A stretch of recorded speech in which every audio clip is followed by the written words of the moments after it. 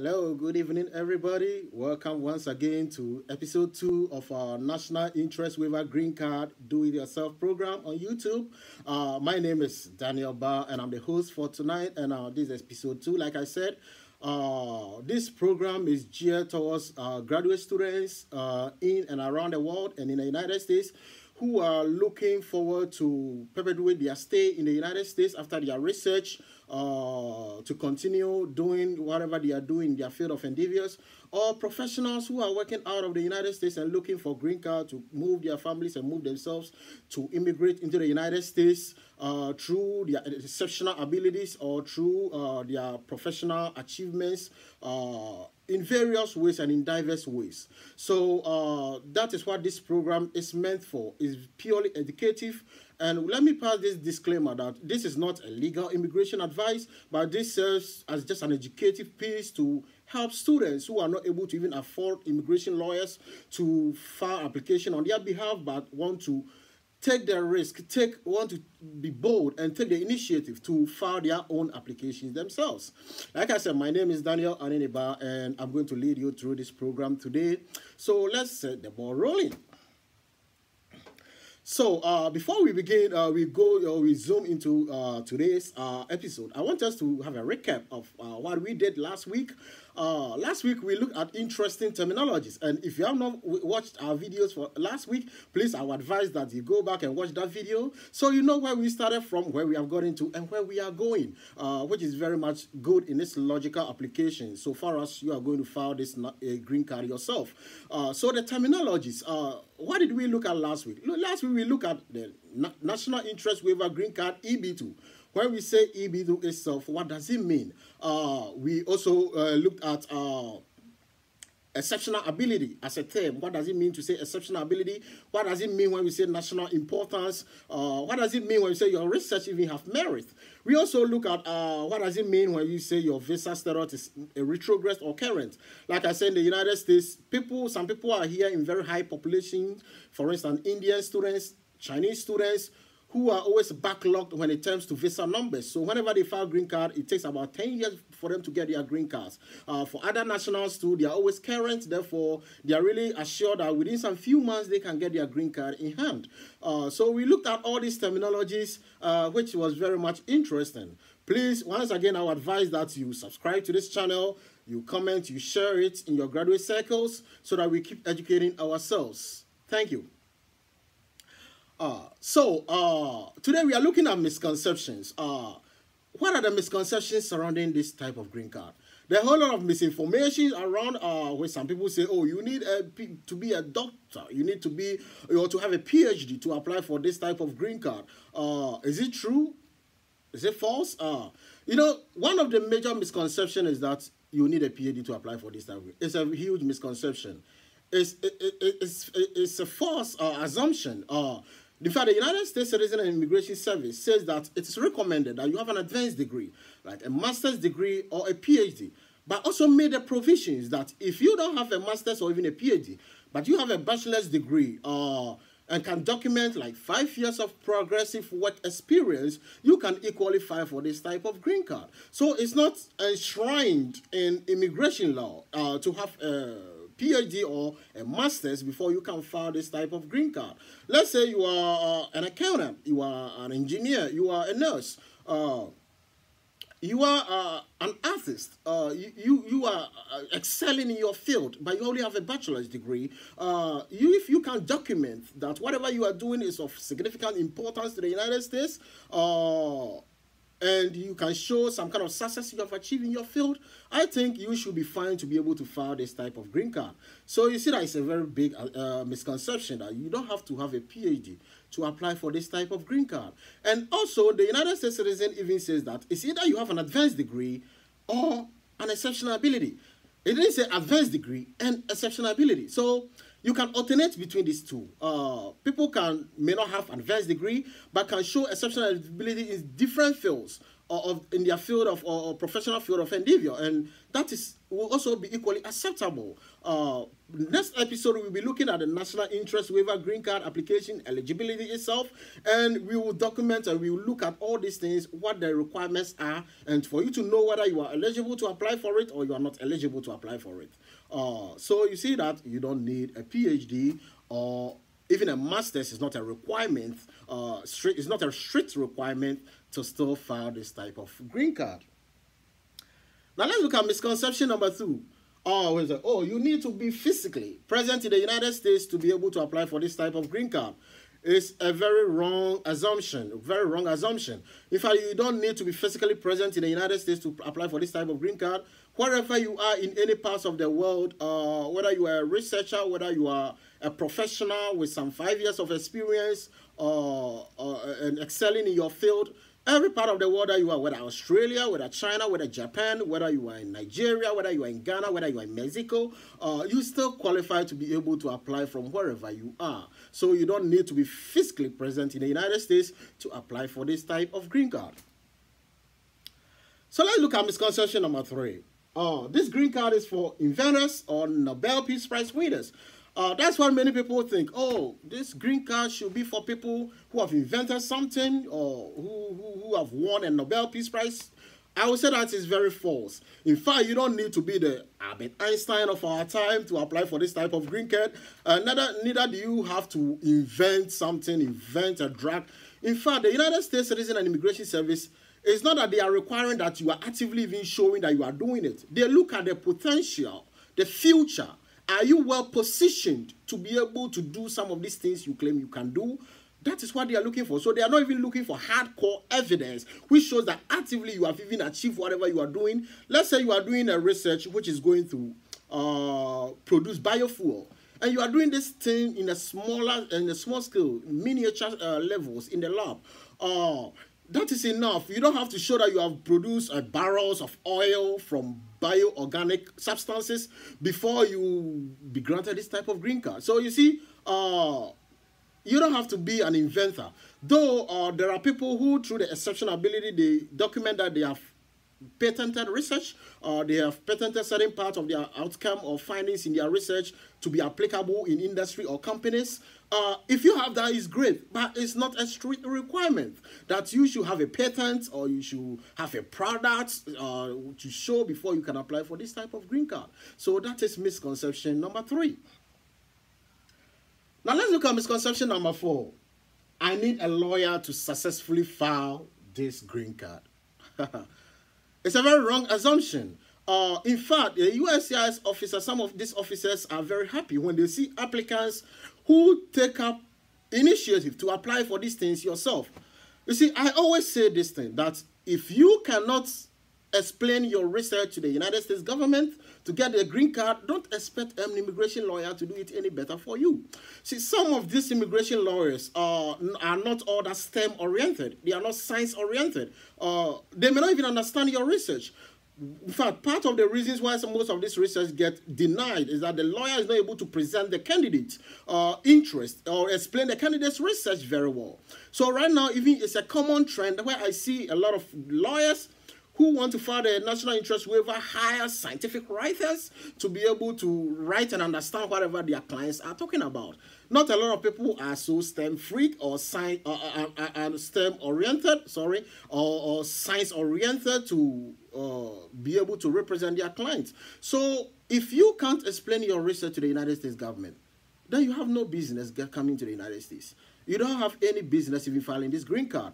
You have to be able to explain your research yourself, in fact, in a layman's language, so that the officer can understand it and approve your green card. So it's not enshrined for you to have a lawyer to file this type of green card. So please take note of that. Misconception number 5. You must be in the sciences to apply for this type of green card. Do you have to be a science-based researcher? No. In fact, there is something called a matter of Danasa. And the matter of Danasa, this happened at some point in immigration. There was a time that previously, some past times, the USCIS was granting these green cards solely for science researchers. But it came to a time that there is this person by name Danasa. That's what happens in immigration law. He was bold enough to take the USCIS to court and said, see, I am in the business, I'm in the arts, I'm in the vocational field, I'm even an entrepreneur, and I can document that my skills is of great importance to the United States. And because they were able to do that and win that immigration case in court, it became a flagship standard of practice. That's what happened in the United States. When somebody takes the government to court and wins the case, from henceforth, that particular case become applicable to other cases. So they said that since that time, they removed that requirement to be in a science-based research, and now national interest waiver is applicable to anybody in any field, in the arts, in the business, in the sciences. Recent times you have seen entrepreneurs taking advantage of it, even athletes. There are people who want to play in the US Major Soccer League, and you need a work permit to play, you need green card to stay permanently and work as a footballer. Most of these at times even use the national interest waiver. So you have seen that you don't have to strictly be in the science field to apply for this type of green card. So let's look at misconception number 6. This green card is only for academicians. So like I'm saying, you don't have to strictly even be in the academic field. There are people doing very great work in industry. There are people achieving great feats in industry who can document awards, best employees, hardworking employees, workers who have been able to trailblaze a very good record for themselves at their places of work, who can equally file this type of green card. So you don't strictly have to be in academia to apply for this type of green card. Misconception number 6. Every immigration lawyer can help you file EB2 National Interest Waiver. Just like a misconception that you need a lawyer, let me also talk a bit about this one. Not all immigration lawyers are science-oriented. Like I said, even not all immigration lawyers specialize in national interest waiver filings. Let me share this experience with you. I had a friend who wanted to go the lawyer route, and he contacted 3 lawyers wanting to file the national interest waiver for him. And some of these lawyers replied that even national interest waiver, he needs a job offer. I said, really? Yes. And after looking at the lawyer's background, I realized that he's not specialized in national interest waiver. And at times because of ego, because of they don't want you to tell you oh, we are not specialized in this field. Some can be very honest with you and tell you, but some want to hide their ego and say, oh, I don't know much about national interest or whatever it is. Not all lawyers are specialized in national interest. Some lawyers are specialized in asylum. They have the expertise in asylum cases. Some have expertise in domestic violence, green card. Some have expertise in different fields. Some have that expertise just in EB2, where an employer will hire you and hire him, the lawyer, to file for you. But I don't have the expertise even to go to the national interest waiver level. So that is what it is. Not all lawyers are skilled or are kind of well-groomed into national interest waiver cases. And one thing with national interest waiver application is that it's not a common application. You can just grab 1 or 2 sheets and file to the U.S. government. It is like writing your undergraduate project. At times it's about 30 pages because you are writing a whole paragraph, writing a whole chapter, and explaining your research to the U.S. government. So when a lawyer sees this kind of work involved, he can probably look at 6 cases and make some money without looking at your case. So most lawyers try to shy away from it because it's very much document intensive and it's a lot of typing and writing, which they don't want to go into it. So that is to tell you that not all lawyers are specialized in national interest waiver filings. Another misconception, I need a set number of citations or publications to qualify. This is a very wrong assumption. In fact, the United States Citizen and Immigration website says that there is no set limit number of citations or publications. I know somebody who filed his green card by just submitting his thesis or just using his thesis, whether it was filed online or submitted to the university. That is what he used. You see, when it comes to national interest waiver, it's not about who has a lot of citation that gets approved. It's about how you file it. Therefore, I've seen a lot of people who print out their citations, 100 citations, 150 citations, and the whole list of their publication and mail it to the USCIS, thinking that they are on the front seat, but it comes back that they are rejected. And there are people who have 0 citation. In fact, as part of this episode, we are going to look at a case study application where the person has 0 citation and just 1 publication, just one which was just a thesis, still use that to get approved. So you don't have to have a set number of citations or a set number of publications for you to get approved for a national interest waiver green card. Another misconception: I must continue to work in the field for which I got my green card. Yeah, this is a very big misconception, which people think, oh, once I got a green card as a data scientist, I'm supposed to still get into the data science and still work there, or I'll be deported. Or once I got a green card in environmental science, or once I got a green card in biostatistics, I have to be doing biostatistics work.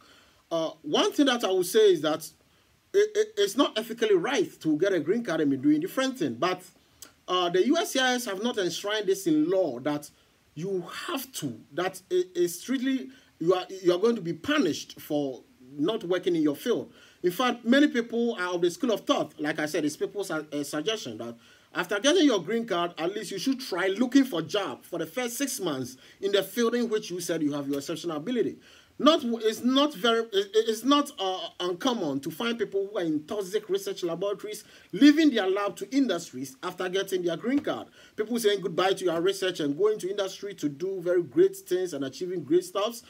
It's not uncommon to see that. So you see, it's not a strict requirement, but in order not to be charged for visa fraud, you don't want to be given this type of green card and come to the United States and the next moment you are seen at McDonald's flipping burgers, or you are seen doing dishwashing in a restaurant. No. So please, this type of green card is for people who are ready to come and trailblaze very good professional path in the United States to be able to help the United States economy grow in whatever field that they say they wanted to practice in. So that is one thing. Number 9. It's very difficult to get approved for National Interest Waiver Green Card. Yeah, whenever people go through and read about National Interest Waiver and see the documentary evidence they have to project, they get discouraged and they think that, oh, it has to be very difficult for me to get approved for this type of green card. I would say it's a very big misconception. In fact, I have seen that National Interest Waiver Green Card is one of the green cards with one of the highest approval rates that I can recall. And I took the time to post a particular data. This type of data, as you can see, shows a national interest waiver approval rate. That is what projected by a particular immigration lawyer who specializes in national interest waiver, the North American Immigration Group, Victoria Chen. She is also very good in EB2 national interest waiver cases. So you see that this is the total application he filed 2015 to 2019. Filing almost about 7,609 applications, and it returned that the national interest waiver had 99.24 approvals. Yes, 99.24 approvals. That means that if you put in the work, and if you do your work very well, if you do your research and your homework very well, the visa officer have no reason to hold that green card away from you. So that is it. EB1A, like I said in our last episode, it's a green card that you have to meet a higher bar to be able to get approved for it. And as you can see that even with that one, there's about 90% approval rate for that. So don't get discouraged that it's so much difficult to get approved for this type of green card. When you do your homework and when you put in the required work and you don't file any frivolous application just to buy space and time, then you should know that you should be fine. And one thing that USCIS even does is that they don't reject your application outright. A USCIS officer will send you something they call request for evidence, RFE. The request for evidence is just an opportunity to give you a second chance to explain a portion of your research. So they don't just even reject your application outright. They give you the opportunity to explain certain parts of your application in further details. So please take note of that. Yeah, so as we can see from this same source, we also found that upon all their green cards, different types of green cards, the national interest waiver approval rate occupy just more than half. You see this yellow portion adding to the blue portion, or it's NIW, which is a very should be a very common way of documenting your stay in the United States without needing an employer or a job offer to stay in the United States. Now, misconception number 10. Applying for the National Interest Waiver Green Card would deny my future U.S. visa applications or F1 visa. So with this misconception, I'm going to be a bit strategic and a bit subtle in my explanation. It depends on how you are going to file it. In fact, many immigration lawyers have said that filing the first petition, there are two parts of the National Interest Waiver. You first file a petition for the petition to get approved, then you go ahead and file your adjustment of status if you are in the United States, or you go through a consular processing to get an immigrant visa to enter the United States. So whatever you do, there's a first part that you file with the USCIS before you go to the second part. Some people do this concurrently to buy time because the adjustment of status takes a lot of time. And if you're in the United States, if you're already in the United States, you are under pressure to maintain status and you want a work authorization, people do that concurrently, filing it together to buy time to be able to get a work authorization. The moment you file concurrently, you have declared immigration intent to immigrate. And F1 visa is a non-immigrant intent. That means when you file concurrently, you are somehow kissing goodbye to your F1 visa. Still, some immigration lawyers debate about this thing, whether it's still going to bar you from getting future visa application approved. But the advice is that don't travel out of the United States when you file concurrently. When you file your adjustment of status and you file your petition together.